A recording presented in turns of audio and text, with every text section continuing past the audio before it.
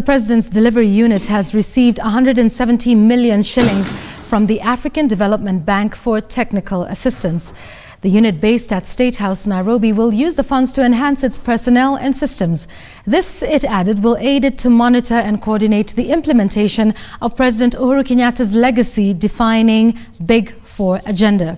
Speaking during the signing ceremony at State House, AfDB's Director General for Eastern Africa, Gabriel Negatu, noted that the Big Four projects were aligned with the bank's high five priorities to transform Africa.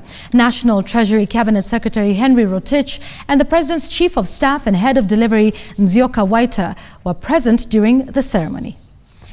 A lot of the understated support that we have received to date from the African Development Bank in structuring a program that will be transformative. It's an agenda very much aligned to our own high fives.